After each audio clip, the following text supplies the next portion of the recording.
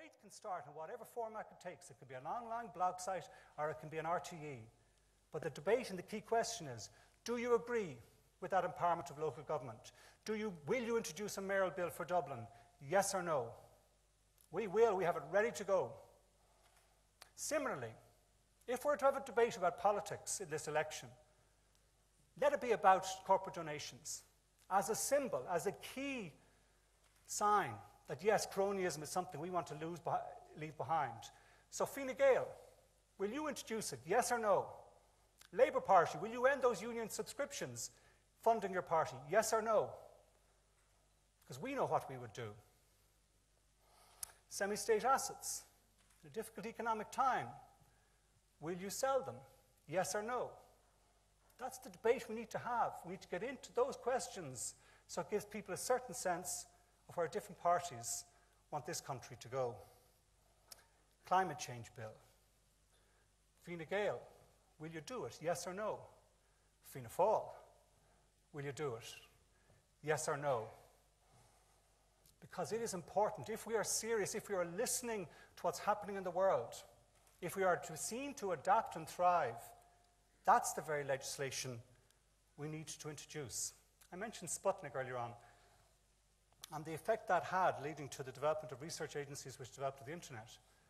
One of the other developments from the space race was NASA employing James Lovelock, who was taken on as to ask the question, is there life on Mars?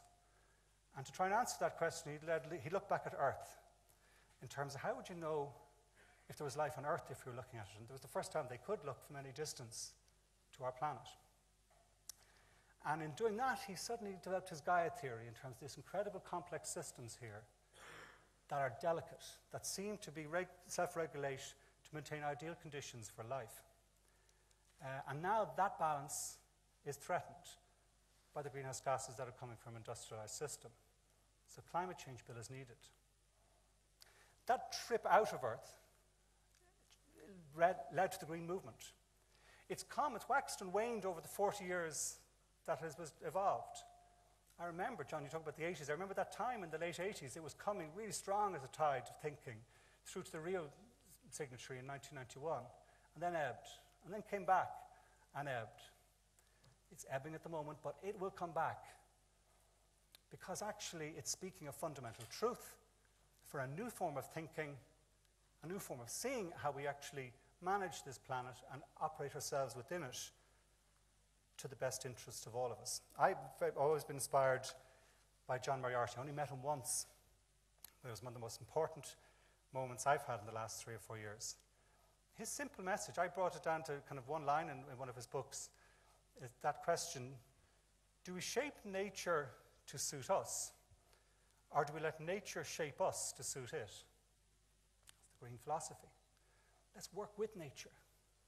We can do it. I know from my experience, having worked in 9 years working in this digital technologies area and this clean energy area, I think we can do it. I'm not a pessimist, I'm not Malthusian, I'm actually enthused that we can do it. We can develop clean energy that powers our transport system, heats our homes, provides our industrial jobs, as well as this internet system, which is like a nervous system for the planet if you're thinking a Gaian way. So I actually think we can do it. It's a question of political will. And it's not just about what some people might see as green things, about the physical, natural world or energy and so on. When you start looking, when you start having that philosophy of actually thinking in a natural way of doing things, it changes the way that you would raise a child or educate a child. You're seeing changes to see how that child fits in a natural way in this complex system of life. It changes the way you actually run your health system or look after, mind your health. It changes the way you run your justice system. Because as Jonathan Parrott says, sustainability has a social dimension at its core. That your security, and my security, is tied up with your security. That actually, I'm not going to benefit in the end from trying to shut you up or cut you out of the deal or even lock you up.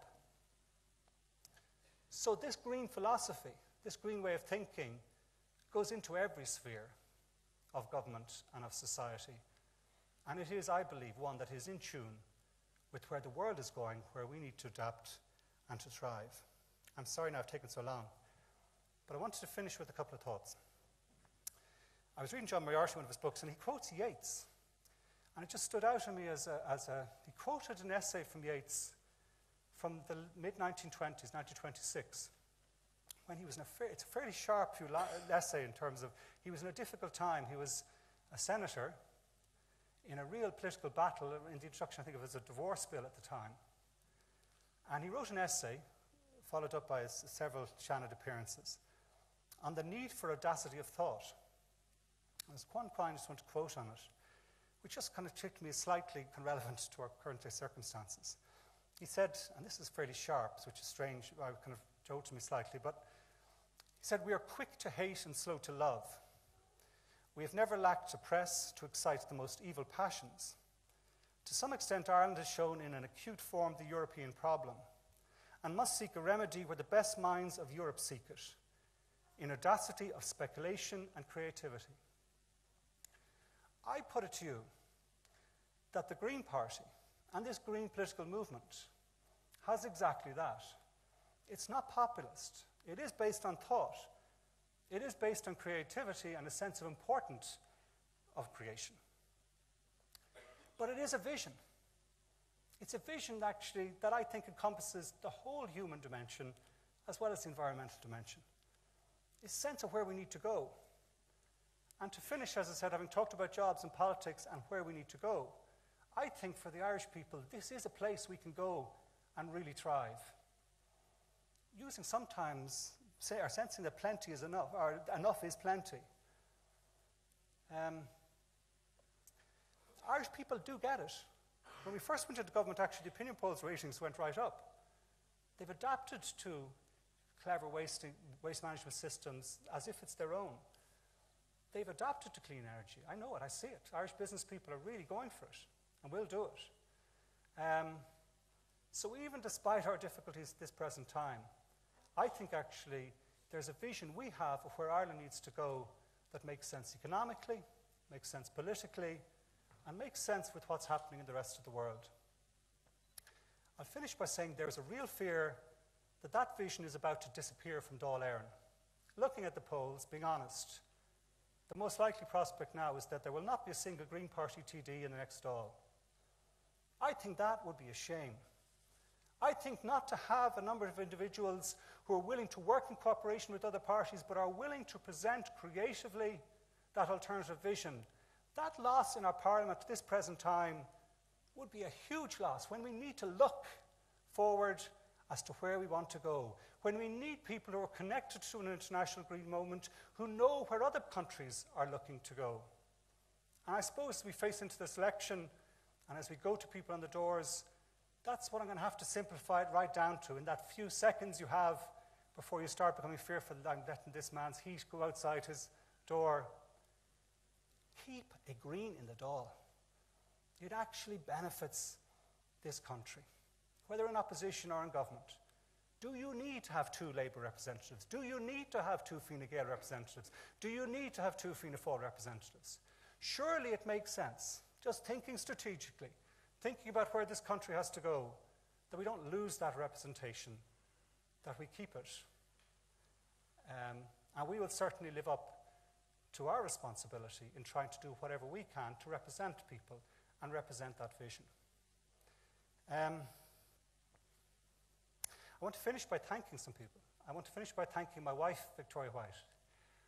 And she has been the most fantastic support that I could ever expect in this difficult time. She has a vision. She gets how you raise a child. She has been very critical and honest in her assessment of everything we've done, and someone I've turned to at every stage to say, what do you think? Are we doing the right thing? And I really appreciate the support that she's given me through this time. I've also been lucky that I've had a wonderful team close to me. Going back for years now, working with Claire and Breed and Suju and Stephen and Owen and Grace, I was really lucky, talented people who were willing to give everything to try and get our job done, to try and get things delivered. I was also lucky that I was working with parliamentary colleagues that I like and respect. We went through an incredibly difficult period. The fact that with the exception of my friend Deirdre de Burker, who I regret leaving, but I accept her position and views. But with the exception of that, I think anyone should admit, if you think about it, that it was a remarkable thing that a Green Party was able to get through the sort of pressures and stresses that we were under, to finish what we said we would do, to be able to hand on a baton to the next government without having dropped a financial bill onto them, new budget process onto them. The fact that we're able to do that we're all speaking and friends, is, I think, a real huge achievement. And I think, John, it's an honour to yourself that you kept us together and kept the Green Party intact in these most difficult circumstances. All of our Green Party my parliamentary colleagues are running. All of us face the same prospect and same difficulty. But I think we're going to give it our all. We've a month to change the narrative. We've a month to show people that actually what we have achieved, which is real. We've a month to set out our vision of where we think this country needs to go and how we think we have a political approach that will get us there. It will not be easy. We will be largely ignored now in a lot of media because now we're out of government. You see, oh well, that's done. It's not. It's not done.